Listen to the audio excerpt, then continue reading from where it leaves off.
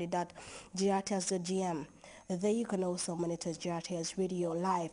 Well, that's all in this edition of the news. Thanks for the pleasure of your company and join us at 10 for another newscast.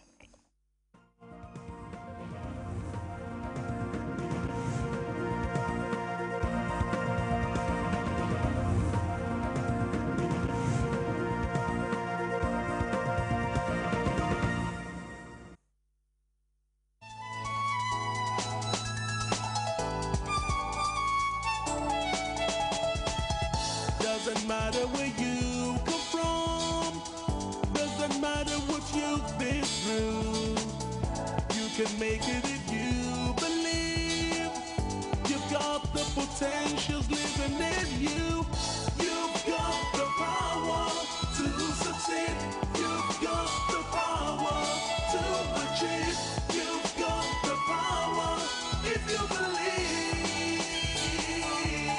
Success power.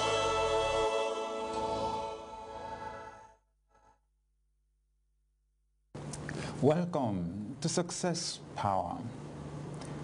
We've been discussing on this series the topic developing creative energy.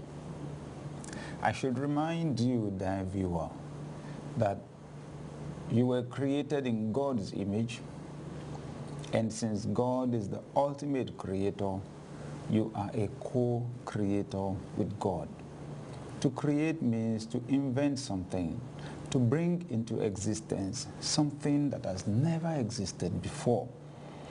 And you also have the capacity to bring into existence things that never existed before. You can create, you can innovate, you can rearrange things, but essentially you can always create solutions where we have problems. However, your creative energy can either be enhanced or dissipated depending on the things you are exposed to or what you participate in or experience. And we believe that your creative energy can be sustained when you are in alignment with the principles, basic principles that govern our relationships and govern the way we do our work. Energy is the ability to do work. So the ability to create requires energy. Our basic resources for creating are ideas, thoughts. Therefore, to create with thoughts, to imagine, to dream, we need energy. We know also that negative thinking drains us of energy, and we just want to be sure that we retain that ability in all situations and circumstances to create new levels of success for ourselves, to create wealth in our world, and to make the world a better place for everyone. So today, we'll continue in our discussions on what you can do to build energy in yourself. Please remember that all objects remain at a state of rest until a force is applied. Like one of Newton's laws of motion says, things don't happen by themselves in our world. It's people that make them happen. But to make anything happen, to move anything, you've got to have energy. The things that you move with your mind in our world are greater than the things you move with your physical body. And we're saying that whereas you derive physical energy from the physical food that you eat, your soul, your mind, your emotions, and your heart get energy from spiritual food, or simply stated, information. So we need to develop this capacity to move ourselves, to move a family, to move an organization, to move a city, to move a whole nation We need to develop the capacity to move our world, depending, of course, on the opportunities that God creates for us. We've got to have that capacity to make things happen. And what you need for that is energy.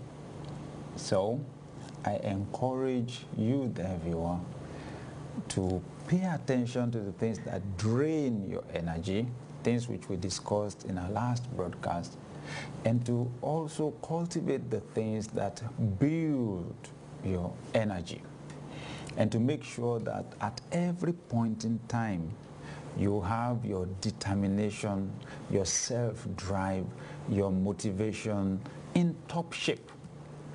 You have to hit the ground running every day. You've got to have enthusiasm. You've got to have passion, in pursuing your dreams. The first thing, critical thing, if you're going to achieve success and you want to have energy, is for you to set goals. There's power in goal setting.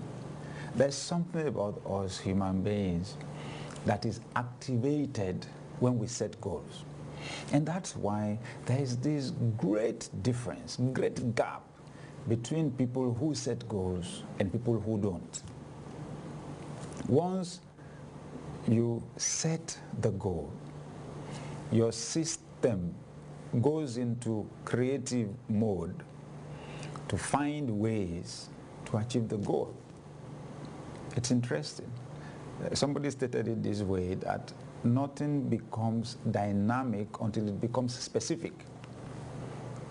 So I think that specificity that a goal gives, that definition of target, focuses our energies.